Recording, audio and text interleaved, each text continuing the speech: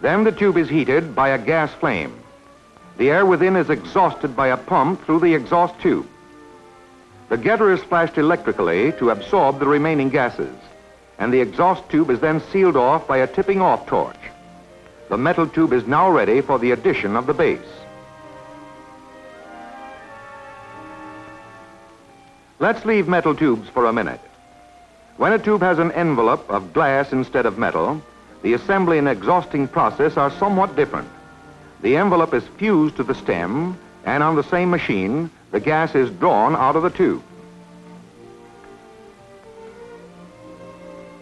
Inside the tube, the getter is flashed by induction and absorbs most of the remaining gases, creating a very high vacuum.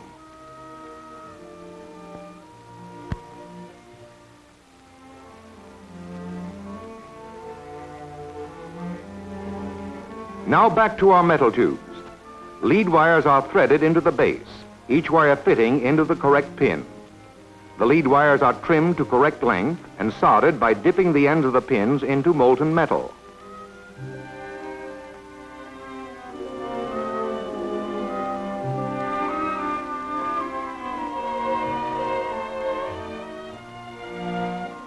Like wooden soldiers, metal tubes march in single file to receive a coating of paint.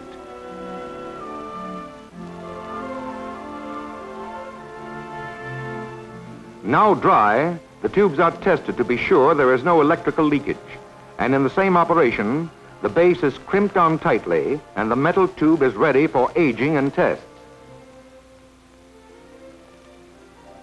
After the tubes have been on these aging racks, the long cycle of meticulous quality control that began with the rigid testing of raw materials nears its end as the completed tubes are thoroughly checked and accurately tested to ensure that they will give flawless performance in your radio set.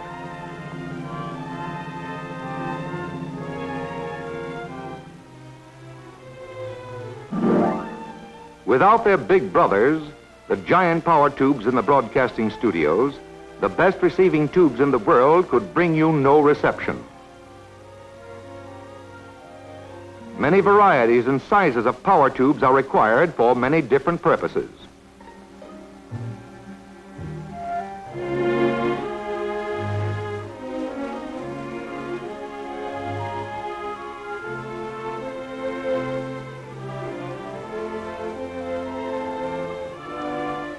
Made on the same principles as the smaller tubes, the big ones are similarly assembled. Grids and cathodes, heaters and plates, stems and cages, often many times larger than those used in receiving tubes, are put together with infinite care.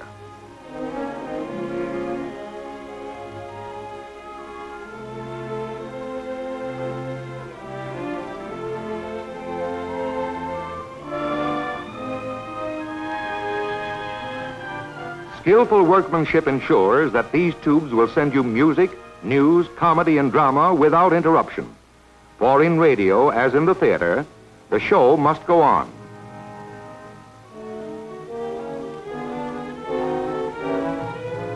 The power tubes are exhausted of gases and sealed off.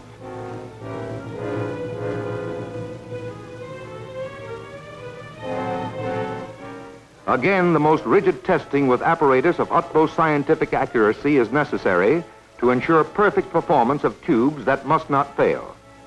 They must not fail because it is not only the radio amusement of a people that depends on them. Human life itself often hangs upon the performance of the tubes you see now being tested. The safety of ships at sea, of the lives of flyers and their passengers, the health of a nation, the protection of your community from crimes and violence, the education of our children, the advancement of science. All these and many others are important services of the vacuum tube.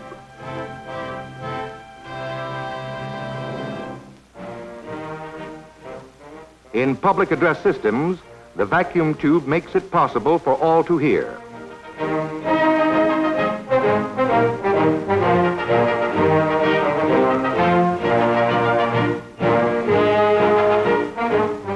In schools, they bring lectures and announcements to all classrooms.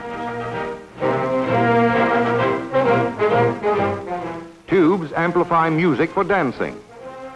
and sports announcements. Great airports would be crippled without the vacuum tube.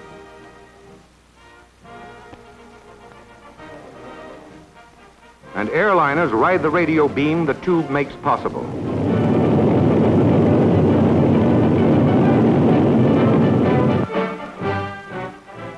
Vacuum tubes gave voice to silent pictures.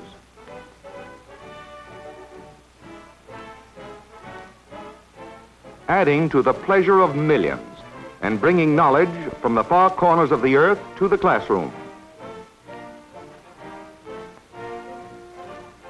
Radio began at sea, saving life. Since then, it has become vital in peace and in war.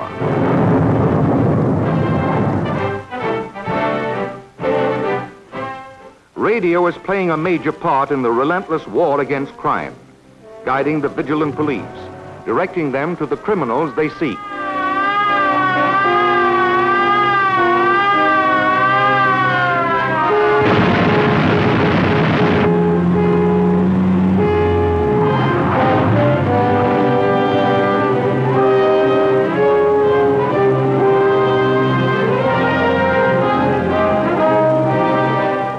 In fighting fire, in safeguarding our natural resources, the vacuum tube is invaluable.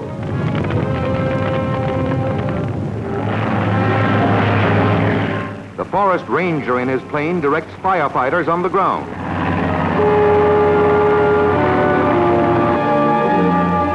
Sent high into the atmosphere, sensitive shortwave devices make possible long-range weather forecasts, vital for commerce and for navigator of air and sea.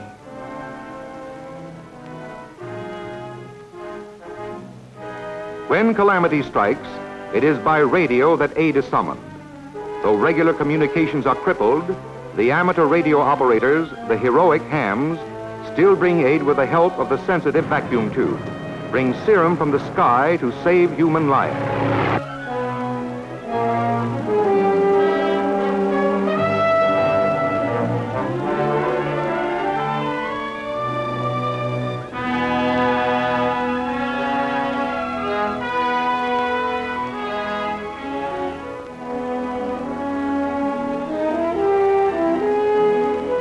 Helping to safeguard the nation's health is the electrocardiograph, detecting heart ailments, giving the doctor a written record, enabling him to see as well as hear the beat of the human heart.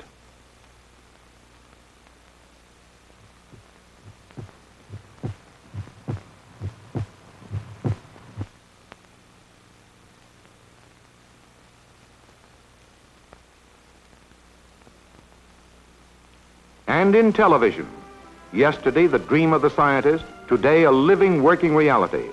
Tomorrow bringing entertainment to millions, bringing music, drama, action from a central studio into their very homes.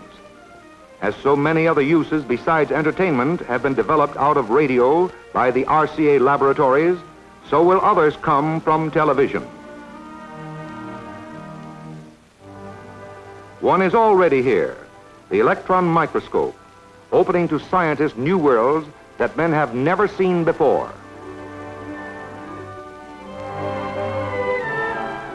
Making possible achievements of which once they had only dreamed, magnifying specimens as much as 100,000 diameters.